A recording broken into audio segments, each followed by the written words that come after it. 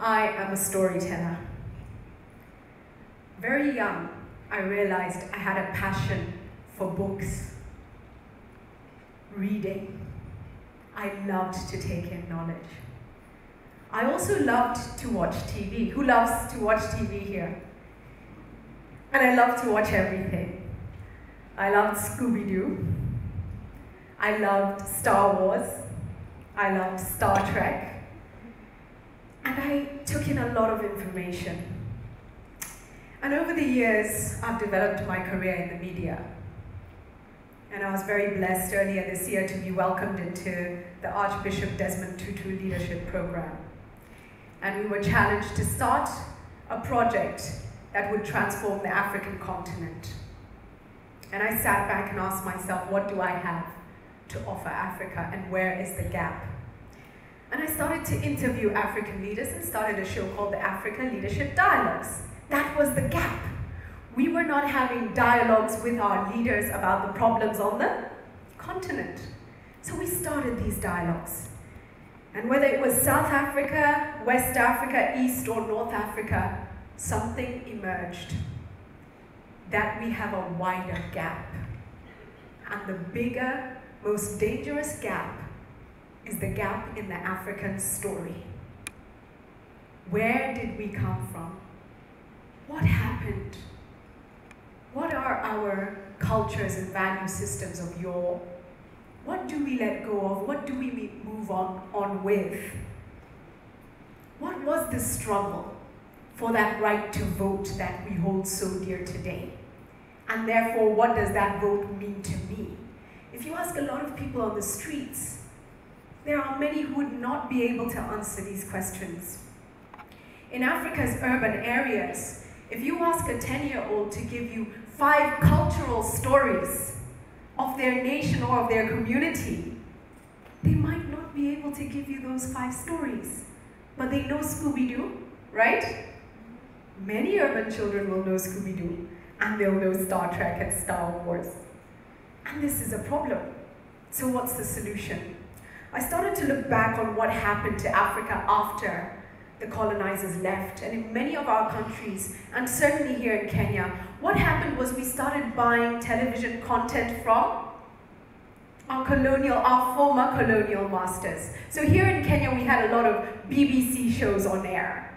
And we grew up acclimatized to the English values and the English system.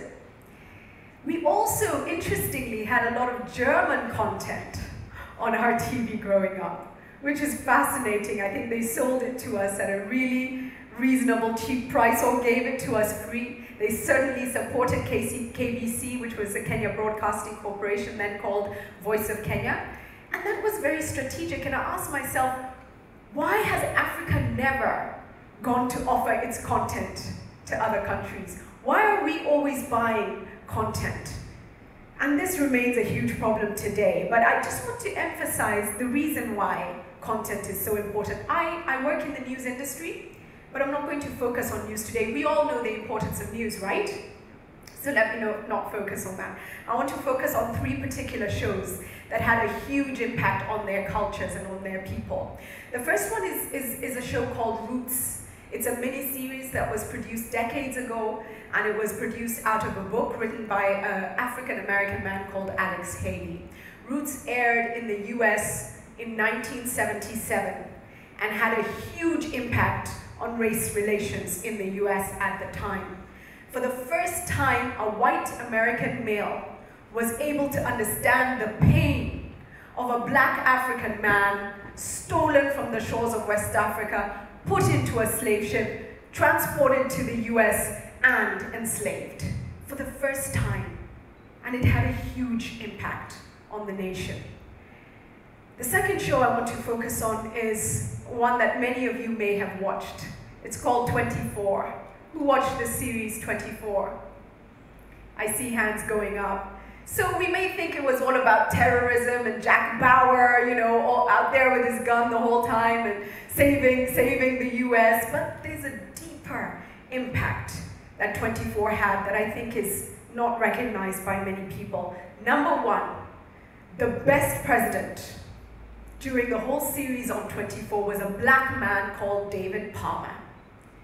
And when I watched 24, I think it was series 3 or 4, I remember saying, the US is going to elect a black president because it impacts on your perspective.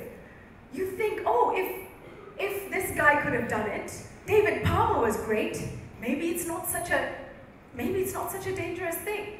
That is the impact of commercial content on us. It has huge impact. The other thing 24 did was it taught people at a time when there was so much fear in the US that, in fact, not every Arab is a terrorist. And that was important. Star Trek and Space 1999. This iPad that I hold, guys, way back when Star Trek first started, they had the iPad. They had a mobile phone in form of a communicator. The only thing we haven't been able to do so far is transport ourselves in an energizer, and I'm hoping that's coming soon. So pushing our boundaries in terms of what we think and what we do. Your challenge, if you are in Africa or if you are African, is clear. You must find a way of telling the African story. The Mau Mau took the British government to court after decades to ask for an apology and some kind of restitution for the violence that they endured. Now there was violence against the colonizer as well, yes, from the Mau Mau, but the story that was not told was the Mau Mau story. My commitment to Africa is I'm going to start telling Africa's stories. And next year I start to produce a series called Days of Affliction. It tells the stories of the Mau Mau, tells a story of the ordinary citizen who was neither Mau Mau nor home guard, and also tells a story of the home guard. If you are an artist, if you are a poet, if you write music, I want to challenge you to start thinking of how you are going to communicate the African story, because this continent is rising, and without telling our story, we are lost in a quagmire of not knowing who we are or where we came from. Thank you.